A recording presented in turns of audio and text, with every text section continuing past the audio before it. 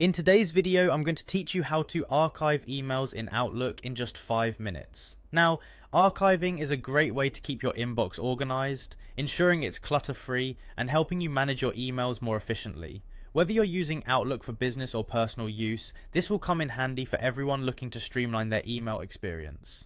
Let's get started right away. First, you need to log into your Outlook account. So open your web browser and head over to the Microsoft Outlook login page. If you're not sure how to get there, simply type Outlook login into your search engine, and it should be one of the top results. Once you're there, you'll see the sign in button prominently displayed. Go ahead and click on that.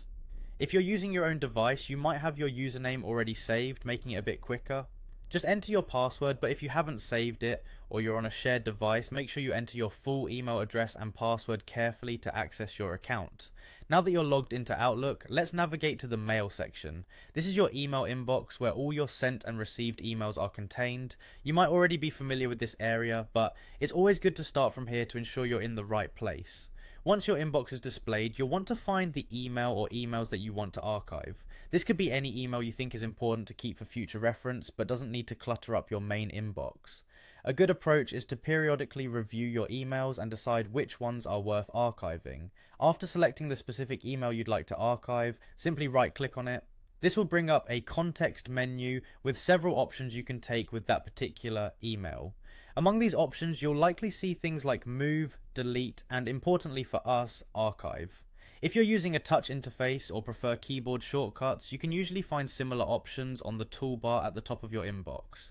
Next, with the context menu still open, look for the archive option and click on it. As soon as you do, Outlook will automatically move that email from your inbox to the archive folder. This action helps you maintain a tidy and organized inbox, which can make a big difference, especially if you receive a large volume of emails daily. If you're managing multiple emails at once, you can select more than one by holding down the Ctrl key on your keyboard while clicking on each email you want to include. Once you've selected all the emails to archive, right-click on them and follow the same process to move them all together, saving you time and effort. By now you should have successfully archived your email or emails. You might be wondering where to find them if you need to access any archived emails in the future.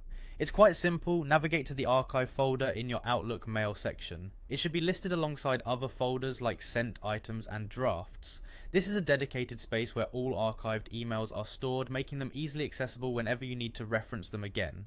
Archiving regularly is an excellent practice for keeping track of your emails and ensuring that your inbox remains uncluttered. This not only helps in locating important emails faster, but also improves overall productivity by reducing the time spent managing your inbox. And that's it for today's quick guide on how to archive emails in Outlook. Remember that maintaining an organized digital workspace is as important as having a tidy physical space, and archiving your emails is an easy way to keep things in order. Thank you for watching, and I hope you found this tutorial helpful. Feel free to revisit this video anytime you need a quick refresher on the steps. Happy organizing, and see you in the next video.